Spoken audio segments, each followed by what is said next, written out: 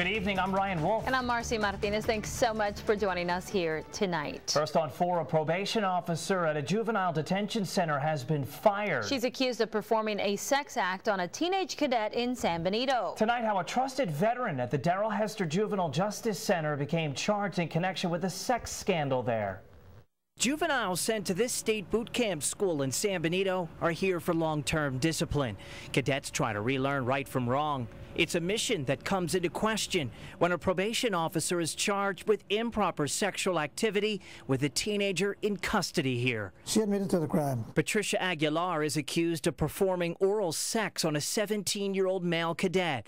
Sheriff Omar Lucio says she lured the teen into her office following a basketball game where the incident last week took place. When somebody who is an officer of the law, like this particular probation officer, does something like that, well, it becomes a crime. It didn't stop there. He says Aguilar gave the cadet her phone number, and the two met in the parking lot of this San Benito Walmart, where she again performed a sex act on him while he was on supervised leave. And that's what led to her termination here at the Darrell Hester Juvenile Justice Center in San Benito.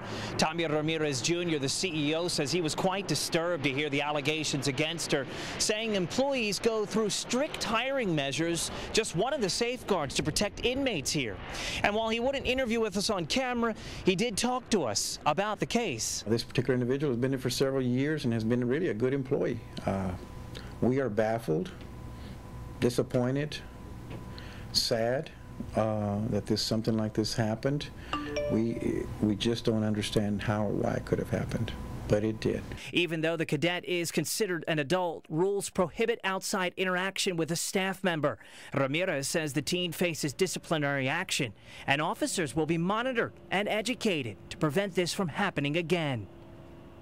Administration at the center first learned about the case after another cadet made an outcry. The teen apparently bragged to others about what had happened. Aguilar faces up to 10 years behind bars and a $10,000 fine. I first posted a preview of this story on my Facebook page to read what others have been saying about the arrest and to share your thoughts after seeing the report tonight. Head to Facebook and search for Ryan Wolf. When you find my page, click like. I'm online chatting with people right now.